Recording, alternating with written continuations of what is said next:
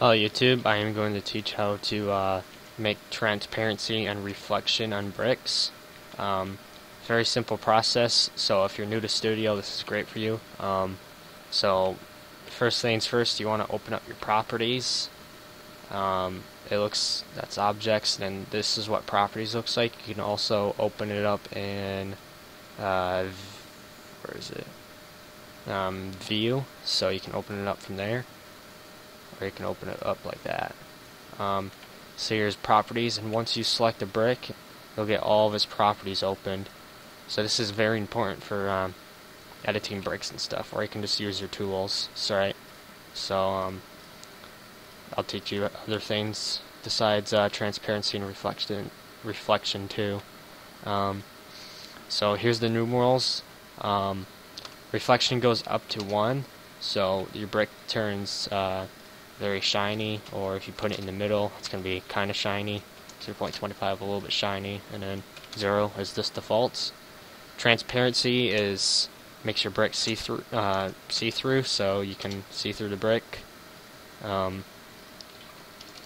It's great for like obbies and ghost stuff, or just like anything pretty much.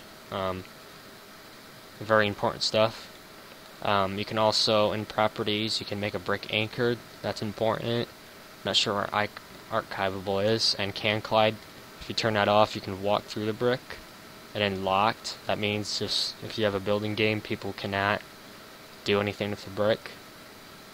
So, and then the part, you can edit its like different things. So you can turn it into a plate, symmetric, and then custom is whatever you want.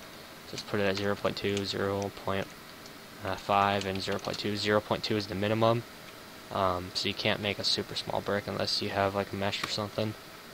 So let's put it back to just symmetric. I would recommend symmetric if you're trying to make like good things and stuff, because brick, it's 1.2. It's 1.21 because it's a little bit taller, so makes your things really offset sometimes. It's annoying. So surface inputs, don't really need to worry about that. And then here's your surface, so you can change it to smooth, and it'll get rid of the welds and stuff like that. And so you can change the surface and everything. So that's pretty much it with properties. Oh yeah, so you can change the color in properties. You can change the ice and all kinds of things. If you resize the brick, it'll automatically update. So now we're going to make a 5x5 brick. See, now updates to 5x5, and you can change the shape of it too, to ball, cylinder, whatever you want. So that's how you access properties, and thanks for watching, and I hope this helped you out.